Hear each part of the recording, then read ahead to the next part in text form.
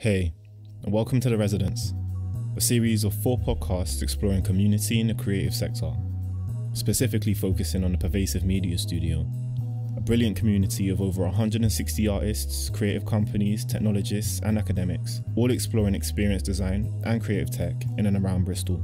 The Pervasive Media Studio is a collaboration between the Watershed, University of Bristol, and UE Bristol, who've all kindly decided to support this podcast, so shouts to them. For this series, we invited residents who you might consider to be people of difference to chat with us on Zoom about how they were coping with lockdown. But we've also thrown some moral dilemmas or quandaries their way, if you will, so stay tuned. In this episode, we're joined by residents who identify as disabled, exploring what the adjustments into lockdown did for them and their work. And we had a punt at defining community in a world that's even more reliant on digital interactions. Hey guys, you're tuned into The Residents, and my name is Will Taylor, and I am joined here by Raquel, Johnny, and Grace, who are all residents in the PM studio. And yeah, this episode has been a long time in the making, and we are so, I could say for myself and for Joe most definitely, we are so happy to be in the space and having this conversation with you guys, man, and just checking in about life in lockdown as creatives, you know, life in lockdown as people who work in the culture sector, who identify as disabled, and everything that has come with that in this context. It's been a weird period of time, and with that, everyone is facing like broad spectrum of challenges, if you know what I mean. And with that, there's been so much learning. But one of the big things for me over this period of time has been the importance of like community and actually making space to take a step back and actively listen to the way that the pandemic has really affected everybody. You get me? So with no further ado, I'd like you guys to introduce yourselves. I'm going to ask Raquel to pick a number from 1 to 3. 2. 2. Self-nominated. If you could. Thought I was being safe by going in the middle.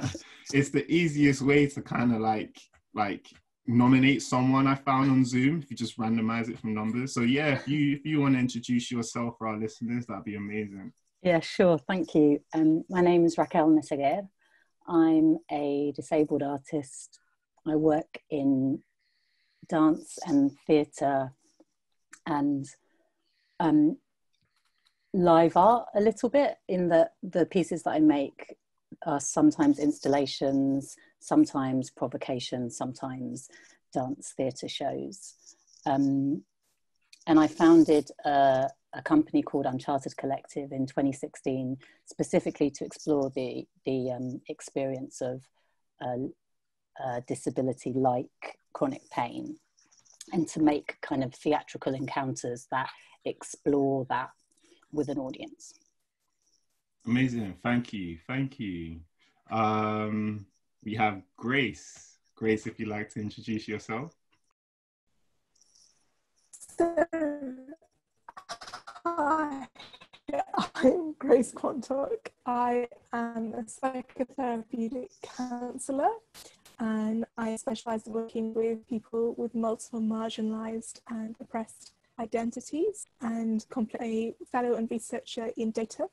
And I'm also an executive director across health, social care and human rights. And I'm a founder of postcardsfromthemargins.com, where we are sending missives of support and resources. And lastly, we have Johnny, if you'd like to introduce yourself. Hi there. It's always nerve-wracking when you go last, but I'll try my best. So I'm Johnny Cotton. I'm based in Cardiff in Wales. I am this is a bit I really hate so much, because people ask me what I do, but I do so much. I do a lot of things, and I hope in 5 years' time I'll be able to pick a skill set that I'm really good at. So this is really very much part of the journey. This is what I'm doing. So I was an art teacher, qualified art teacher, working at secondary level, and I quit my teaching to as a response of lack of deaf artists in Wales and the lack of asset we have in Wales. So I'm a profoundly deaf man. So I primarily work at an asset consultant with a focus on deaf audience. I also, which I really love doing, but it's very much for me a kicker in one ear, out of the other ear. So a little bit of a tokenism in there. But I thought then, why not become a performer? So I became a performer to sort of tell my life story, a little bit about life experience, and to I really believe in activism, so I use a lot of activism in my performance work. I believe in social change, I believe in social impact, so I'm not a vocal person, but I do this in very much creatively through my work. Facilitate, I do keynote speaking, produce, I write, do a lot of other things, which is why I find it quite difficult. But mainly I work as an actor consultant, but then becoming a resident with Pervasive Media Studio, I'm looking at interweaving technology with actor. So that's me in a short version, I hope. Thank you. And I love that, actually. I think that's actually really important. And I'd like to speak to that thing of, as residents of the PM Studio, actually, like, there's so many random, like, varied lived experiences, like, all converging on this one space. But then in order to, like, communicate or best communicate your aspirations or refine, like, your intentions into something that's, like, achievable and deliverable, we have to do this thing of, like, putting ourselves in a box. It kind of works against intersectionality, you know what I mean? And that's something I've discovered more and more as I explore social impact in the work that I do. I was wondering, like, is there a pushback? And if so, like, how do you embody or practice the pushback to labels in practice? Will, do you mean sort of in culture at large or in the culture of the PM Studio? In culture at large, you know, I see the PM Studio as something that's like as a broadcaster, like, it kind of brings people in so they can get the work done, and then it broadcasts it out because so much social impact is there. I think Johnny already spoke, so powerfully to this about, the labeling and the tokenism. And I felt that while there is some appetite for people to speak from lived experience, it, in my experience, can be another form of marginalisation, because you're only asked in to speak about your lived experience related to your, horrible phrase, protected characteristics.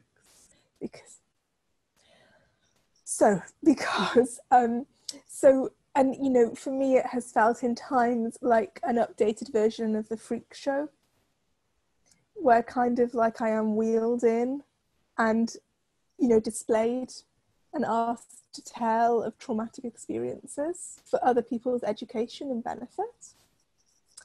And, I'm running a writing workshop in the next couple of months where we're talking about a line from the Adrienne Rich poem about how not to make a career out of your pain, avoiding the temptation of making a career from your pain.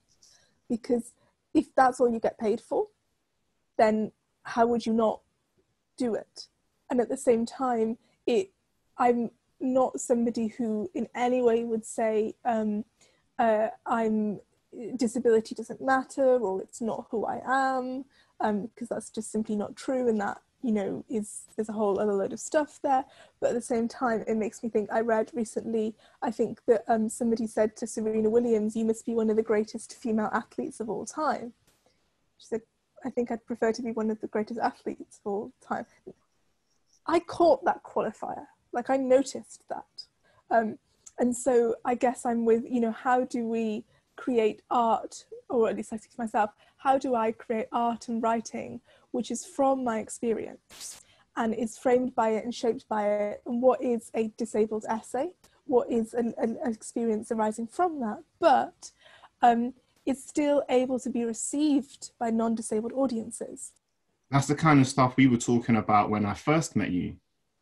But then obviously 2020 has thrown this massive bag of lemons in the pot. And we're now trying to respond to that. Like, how have you guys, like Raquel, how have you found like working in the context of a pandemic where contact and communication and certain elements of cultural work have been forced to reside in different spaces and in different ways to what we're used to?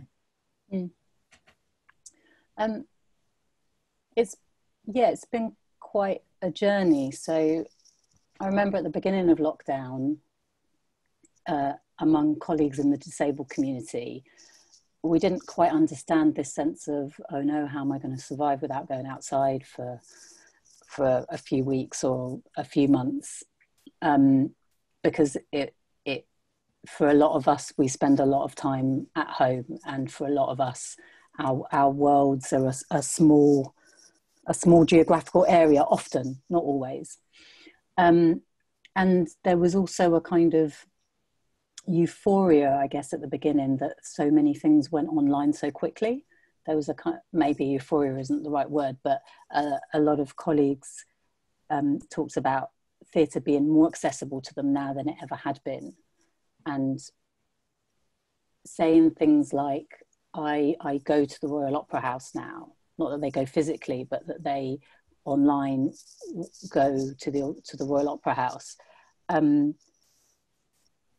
I suppose that there was also it was bittersweet, because for lots of people that had been asking for that for a long time, for it to have been seen as impossible, and then very quickly, when everybody needed it, it's totally possible. It's not even hard. That felt bittersweet. So, and I think, but as the experiment has gone on, if you like, this with kind of putting live work online, I feel like for lots of us, it didn't really sustain.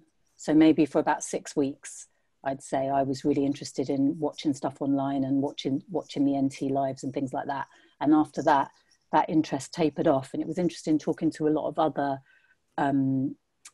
directors of theatres, saying that, yeah, actually, over time, we missed the theatre and we missed the live experience. And although the screen and the online offerings are important, and they definitely shouldn't vanish when we can go back into theatres, because it's been a really, really important thing for lots of people. A lot of us want to be back in the theatre, and it's quite interesting in a way, because I feel like there has been pressure on the theatre industry to digitalise before this, and this has kind of been a little experiment to see whether it would sustain interest, and I don't think it does. I think the live, certainly a lot of the people I'm speaking to are really missing the liveness of being together.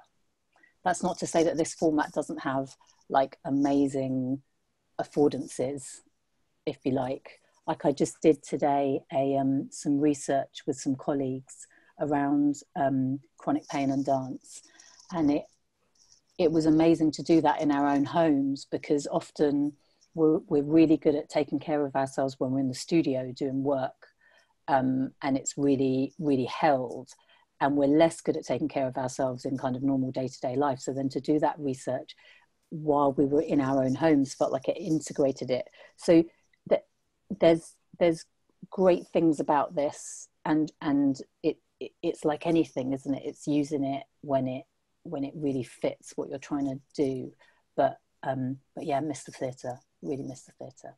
I can definitely understand and like really get how that sort of like physical element of the theatre, real time in life space, and the what's the word? I'm thinking of like randomness, how like no show is ever the same as the last. Is there a word for that in theatre? Is there a word for that, Johnny? I'd just call it the liveness, just the possibility that anything can happen and anything can go wrong. Yeah, I love that. Really, theatre. I don't know the term on it, kind of thing. But lived it, lived experience, that kind of thing. But yeah, you're asking the wrong person. Maybe I in the old thing. I think I'm totally asking the right person. Not me. So like Johnny, like you pretty much like do it all, I think, with social impact being like a fundamental aspect of the work that you do. It takes you into so many different spaces. Like, has the variety of your work increased because of lockdown? Do you find yourself in new spaces yet again, or have you found it sort of like converged to a real like core element of practice? Really interesting, yeah.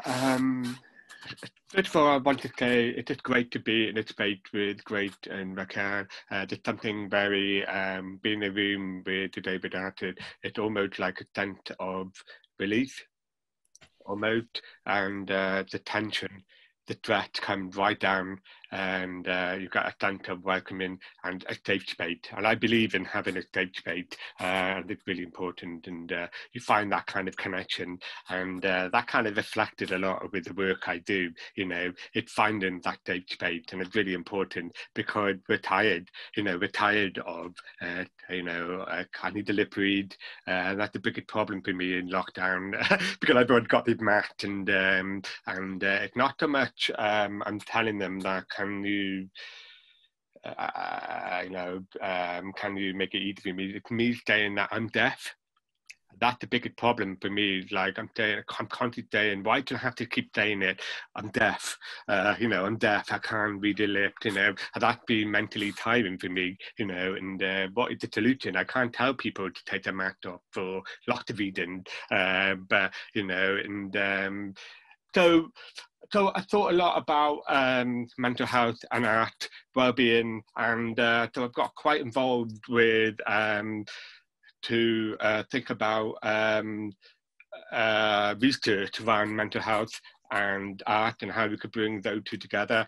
And in a way, I kind of moved away from performing. I moved away from, technology, all of that kind of stuff. And because I want to think about myself.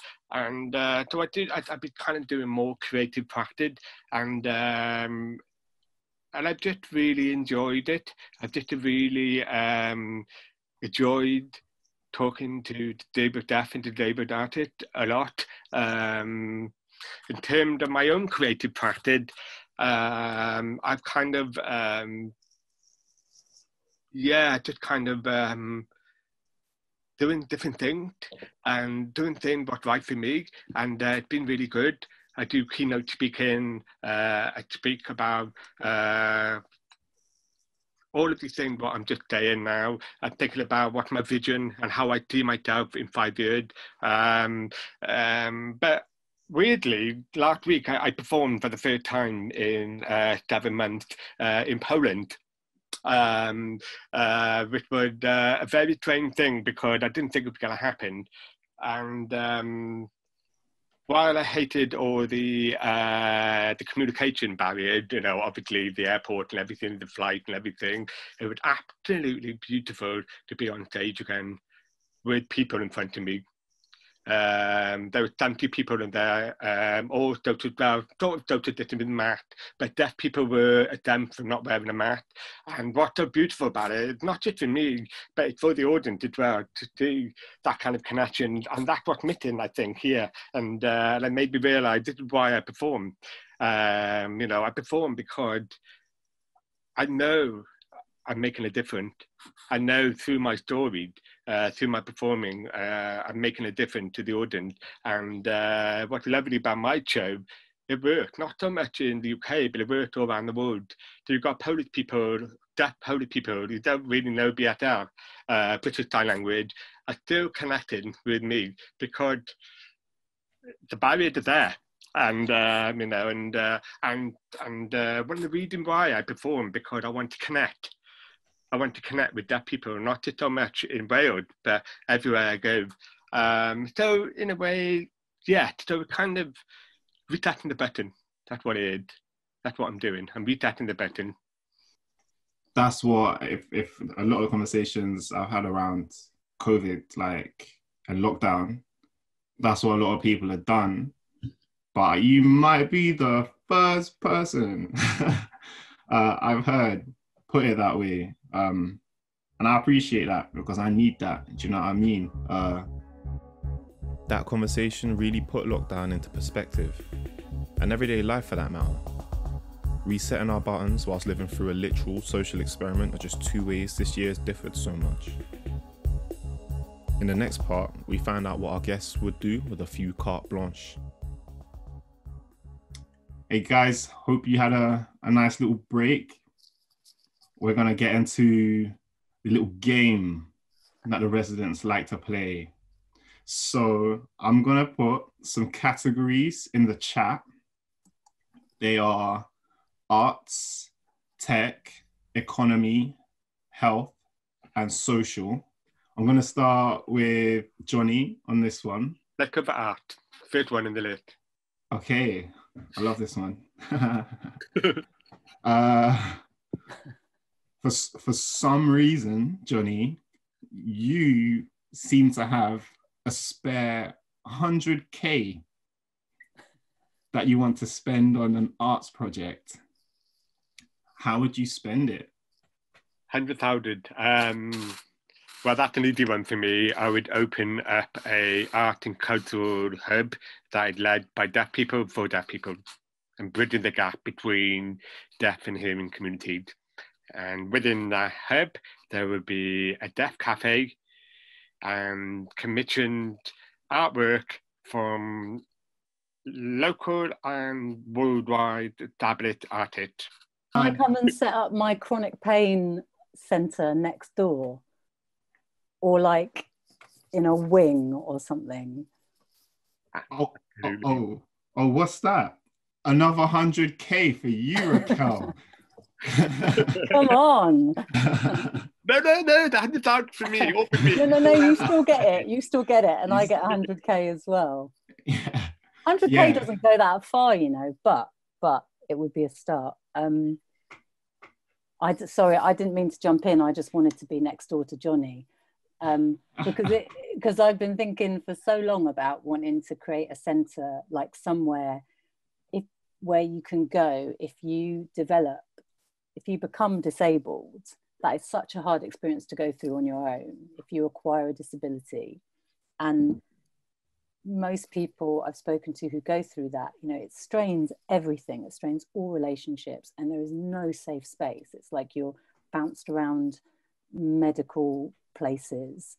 And when I think back to it now, probably that is the worst thing that happened about becoming disabled, was that those few years spent bouncing from one appointment to another, trying to figure out how to get better. And actually I only started to live well when I stopped trying to get better.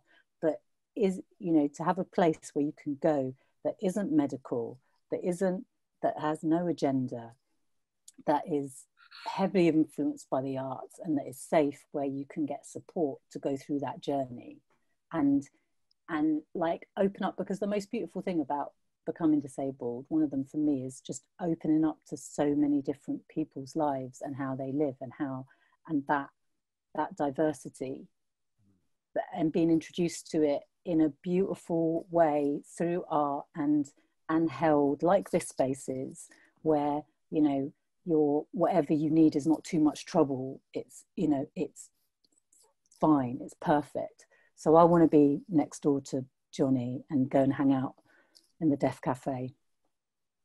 You could be the back neighbour. Come on, Greg, come in and that door to her. Oh, I love this. And actually, pre-pandemic, where I used to see clients, I didn't pick to work in like a therapeutic clinic. I worked in an arts centre.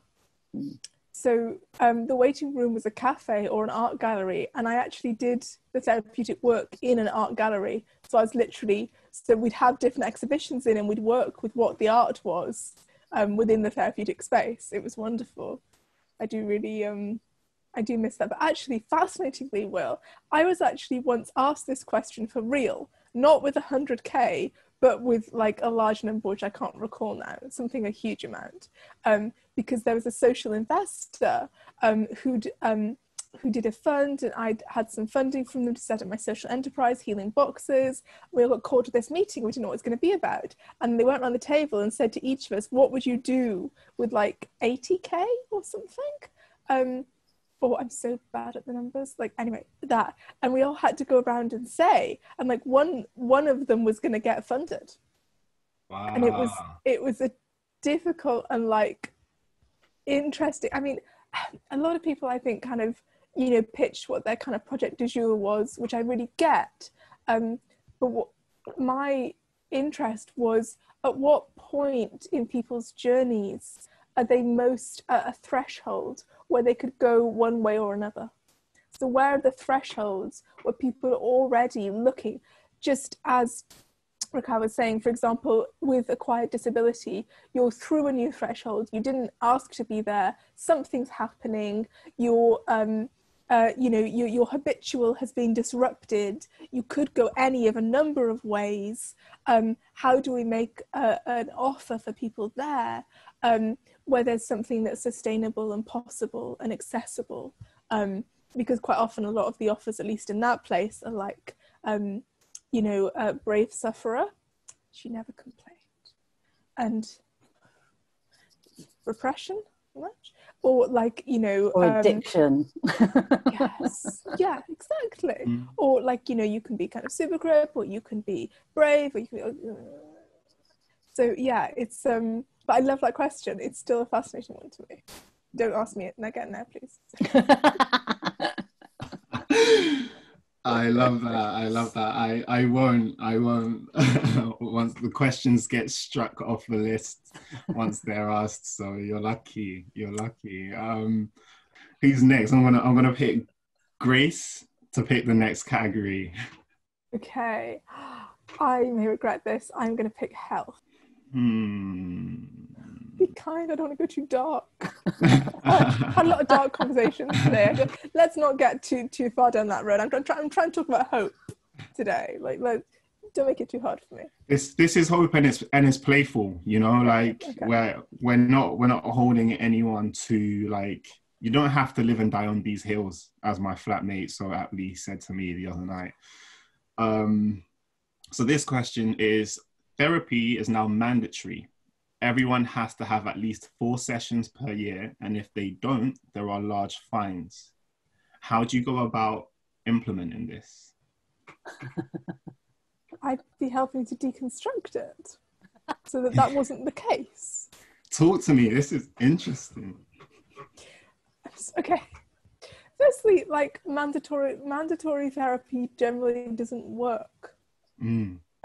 It's not terribly helpful. Like, it can do a little bit, but like, you have to do a huge amount of work as a therapist to do that.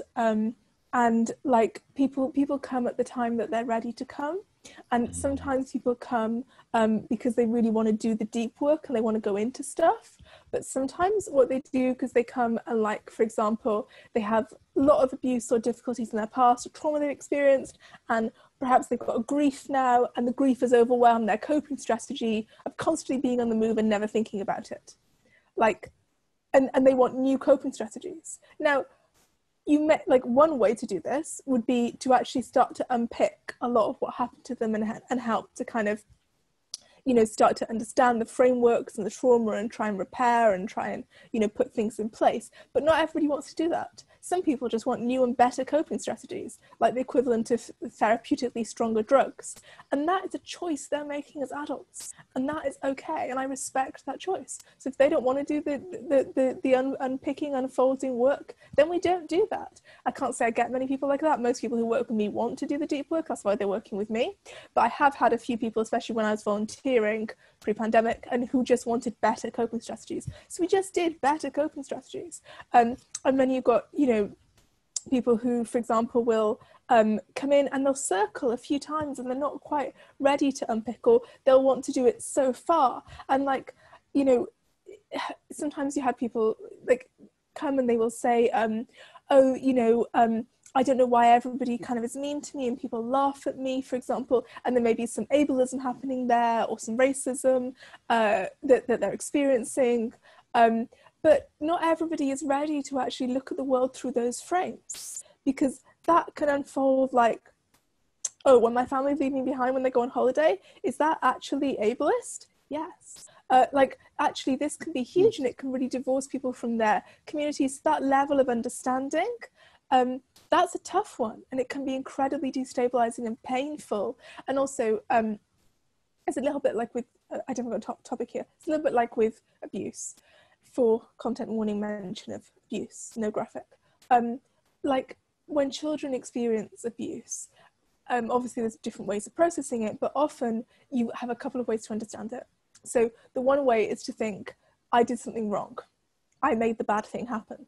So that gives the false hope that you'll be able to do the right thing. And one day you'll be good enough or small enough or quiet enough, or you won't need meds, or you won't need food, you won't need something enough that will mean that you don't have the bad thing happen to you now.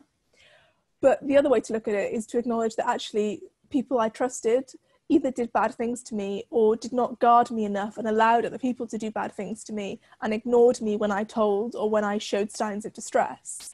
And actually the world is full of terrifying and horrible things which make no sense and have no meaning and are not for any educational or holy or learning reason. They are just terrible, terrible things. And any learning we get from them as adults is up to us, and is not in any way obligatory or even necessarily possible. And most children can't deal with that. But then most adults can't deal with that, because who wants to think, I'm struggling because I live in a structurally inequitable system in which generations of people for eons have worked to oppress me. Nobody wants to think that generally, at least at the beginning. Like, that's a horrible, terrifying thought. It's much easier to think, I just need a bit of a pull up and a bit of extra help, and then I'll, like, what, be on the top of this pile? But like, you don't think like that because, you know, you're in it. So firstly, yeah, I would not, I would be working to deconstruct the idea of mandatory therapy, because I think people should have agency as to when and how they start to unpick these things.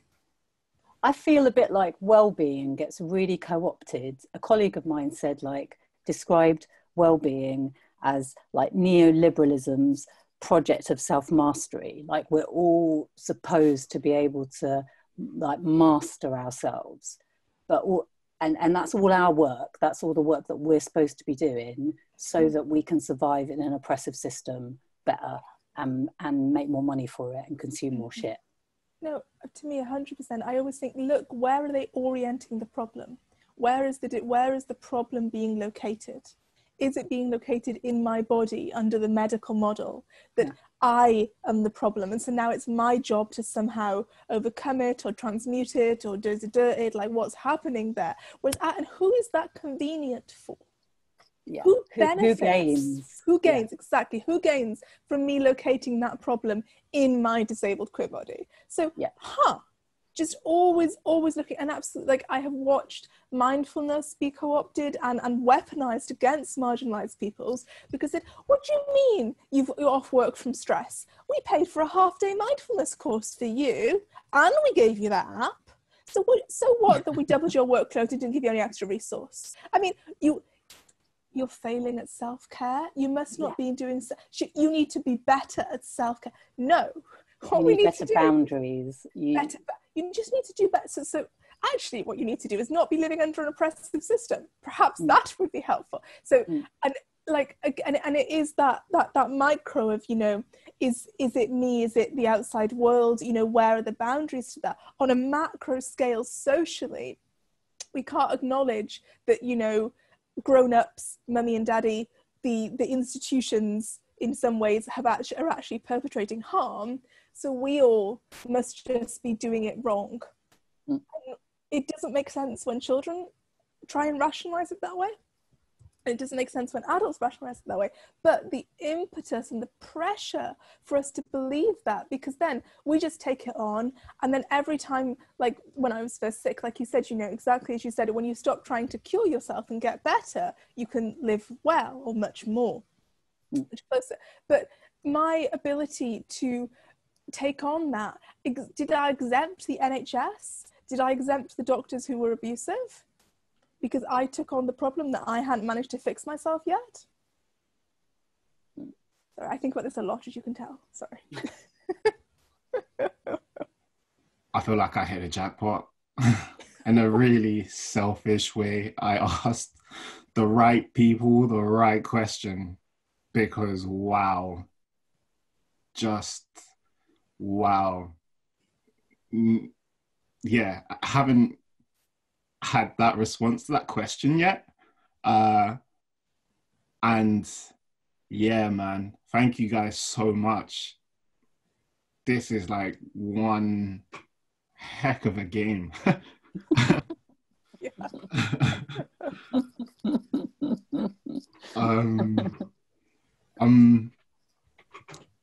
Raquel.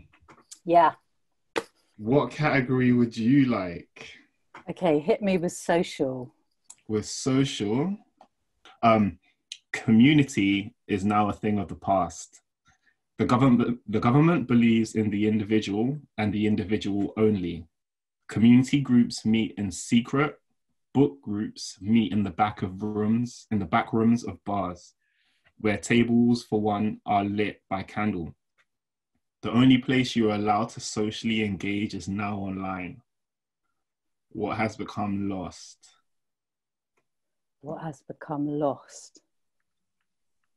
You know, when you started reading that, Will, I was like, you said, oh, the government now only like values the individual. I'm like, that's where we are at now, you know? So community being a thing of the past, what is lost? I mean, there's something to be gained, right?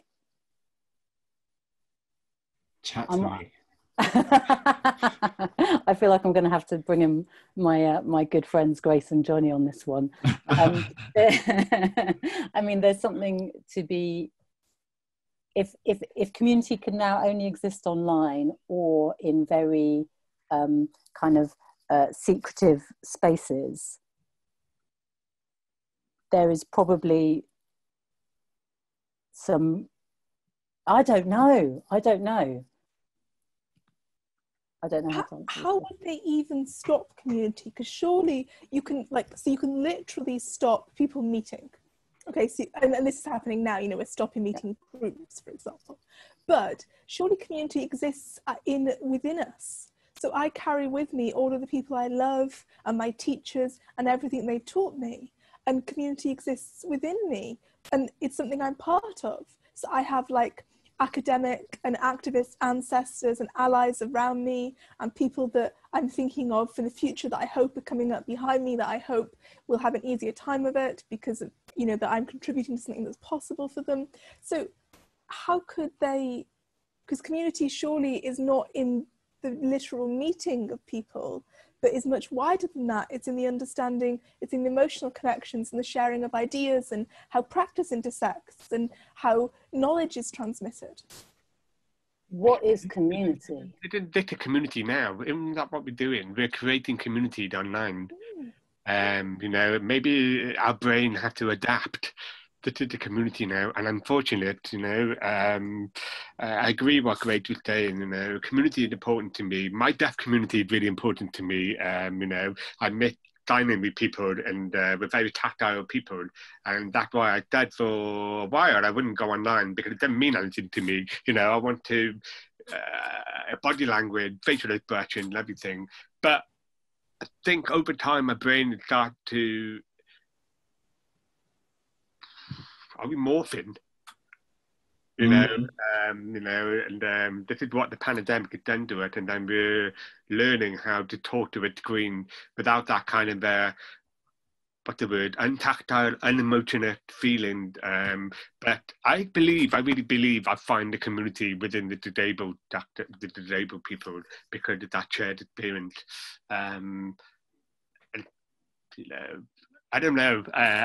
It's a scary thing. It's like sometimes we think about maybe what's the word, mutant in the future. Is that what become of it? Are we mutant now? This is our community. Unpredictable.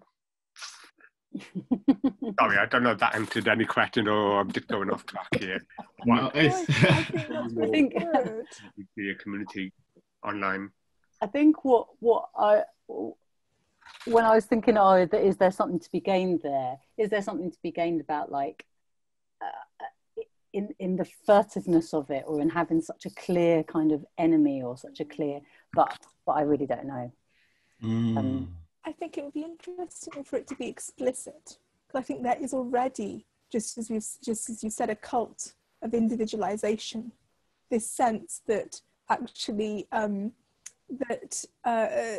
such things are, as an individual, that it's your job to pull yourself up by your bootstraps, it's your job to keep the stiff upper lip, and like when I used to have press sometimes, especially at the beginning of my business, when I was first setting up my business, and I had a grant and they helped connect me to some press, and all they wanted to write was "disabled woman sets up company success," and I was like, okay, can you actually say like woman pitches for and wins grant, has supportive family, works for a decade, manages to make some money that is still below the poverty line? Like that's not an interesting story. I've supported my work, and that I've supported their work, and that we manage, or we struggle, and we innovate together. Nobody was interested in that. I would tell them everything. Like we were featured in the Times for healing boxes, which was a big deal at the time, because we were hoping people would buy boxes, and we had these non-profit gift boxes that we made for people in life crisis, that were all ethically made and designed by disabled people, and everybody in the company was disabled or a carer. And like I told them everybody who helped, and I kind of did radical credit giving, and they didn't publish any of that, and just said it was all me. So I think we're all, which is nonsense, and of course is impossible. So I think we're already in this space. So having that clear, made explicit what is already implicit and visceral, that I think could absolutely be very, very important. I completely agree.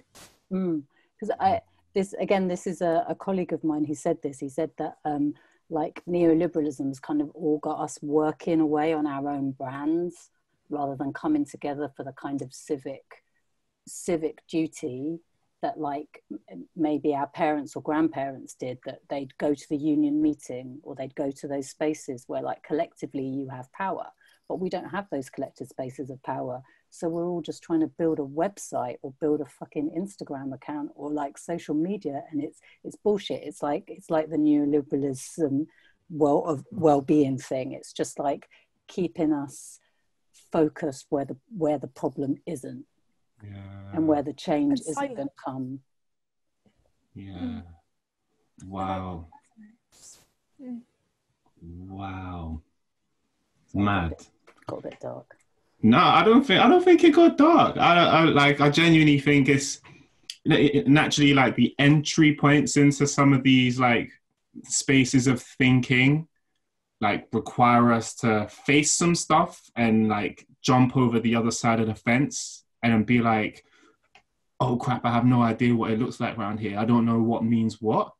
And that's why I love this space, because there's no stakes. Do you know what I mean? It's kind of like, do you know what, today I'm going to make that word mean this instead of what it's always meant type of type of thing, you know?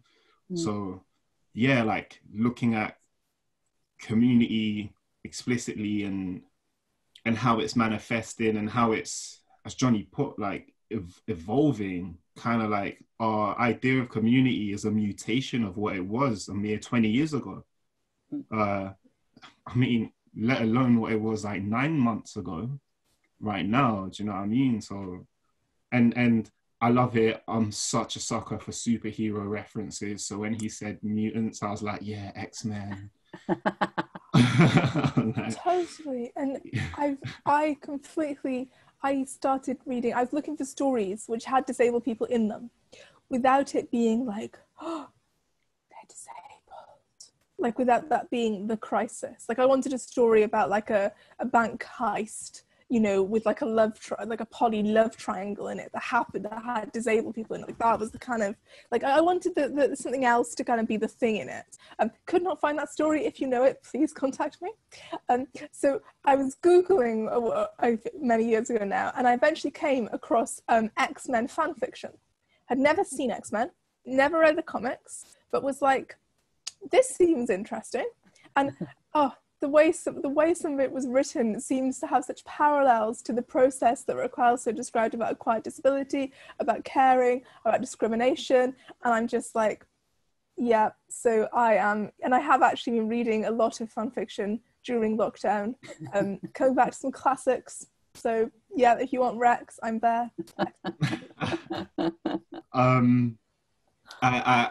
At this point, I really want to thank all of you, like, so much for really leaning into this space, man, and just being dope, just so fucking dope.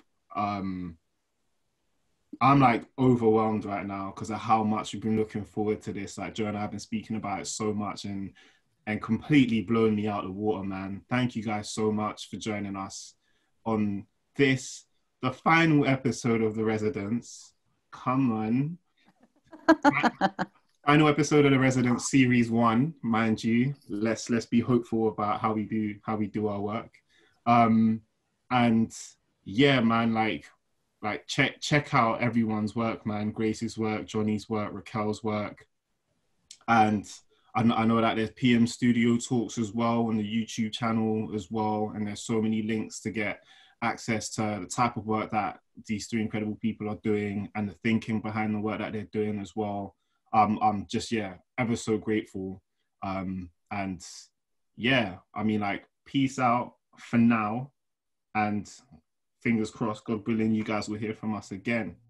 And there it goes, the last episode of this series of The Residents. I've been your host, Will Taylor, and I want to say thanks to Johnny Kotzen, Raquel Messager, and Grace Quantock for their generosity in that conversation. If you couldn't tell, I had my mind blown a few times. I also want to take this opportunity to give a massive shout out to the guests who appeared on the previous episodes too. Big love. Thanks to the Watershed, the University of Bristol, and UWE Bristol for supporting the project. Hold tight, Joe Kimber for pulling the strings, and Javier Velastin for supplying the sounds. And shouts to the team at the Pervasive Media Studio too, Luke Emery, Joe Lansdowne, and Beryl Jamba. To those who have listened and those who are yet to, we appreciate you all. Check us out on Twitter and Instagram. Just type in Pervasive Media Studio and we will come up straight away. You can find all of our episodes on all streaming platforms, including YouTube, so like, subscribe, and share with anyone that you can. And rate us highly. We promise you we'll be back with more. Until then, love.